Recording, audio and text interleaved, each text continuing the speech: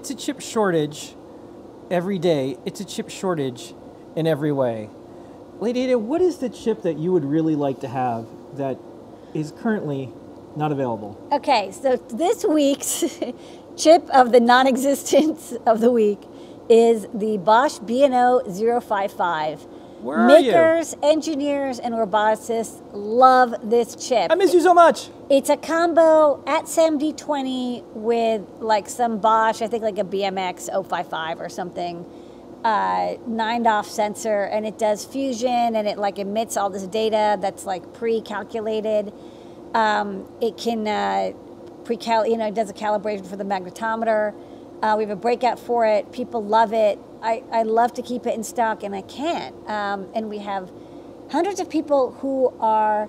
Look at these rabbits that can't tilt anymore. They can't tilt. These rabbits can't tilt anymore. I just love the sensor. We use it for so many projects, and I'm so bummed. Not only is it unavailable and there's a shortage... What happens when you go to DigiKey and order it? You can't even back order it. There's no estimate of when it's going to come back.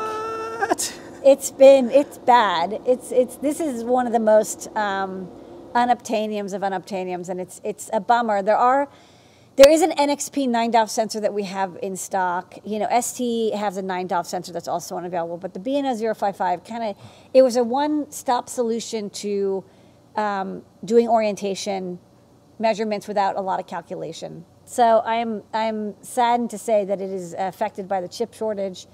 We have, thousands on order, but we just don't know when we're going to get them.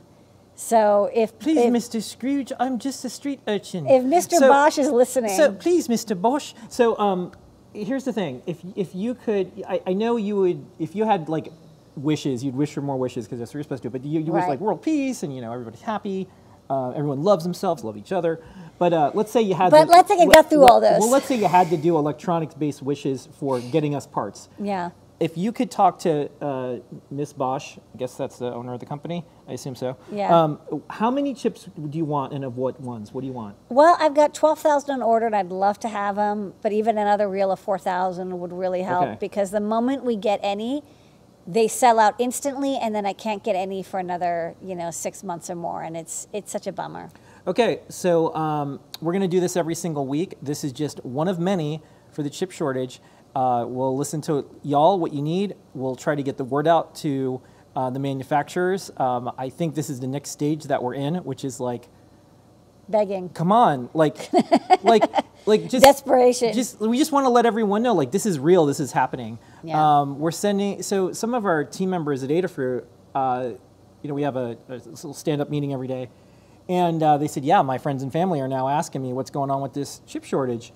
And then some people who have Adafruit on their LinkedIn, there's random people contacting them, asking them to find these chips here and send it to them. So please. No, we have like random friends of random family members contacting us, asking us for FPGAs. And I'm like, I do not have a stash of 10,000 FPGAs in my basement. There is like this other thing, which is like nice try. There is like, oh, hey, Phil, I know I haven't talked to you in 10 years and the last time I was really mean and like stuff. But anyways, can you give me some chips? I tried to push you off the cliff. Can you give me some chips? And I'm just like, I don't have I wouldn't be able to even if we had them because that wouldn't be fair.